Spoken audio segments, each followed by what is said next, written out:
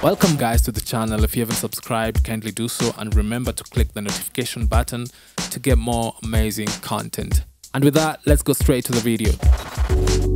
Sony has recently published a new product information sheet showing specs for a new stacked CMOS 21.46 megapixel micro Four Thirds sensor, capable of 120 frames per second read speed across its full width. The IMX472AJK is the first known instance of a micro Four Thirds sensor featuring a stacked CMOS capable of such read speeds.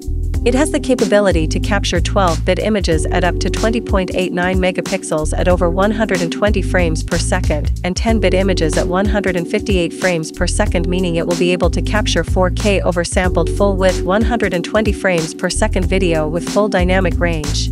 When Sony releases such information, it usually implies that the sensor is already available for order by developers and manufacturers for use, and as such there is a chance that this sensor will be featured in cameras coming into the market either this year or next year. The specs featured in this sensor are quite impressive and could match up with what is expected out of the Panasonic GH6, which according to reports, will be able to capture 422 10-bit DCI 4K footage at a maximum 60 frames per second for unlimited recording time frame under suitable operating temperatures.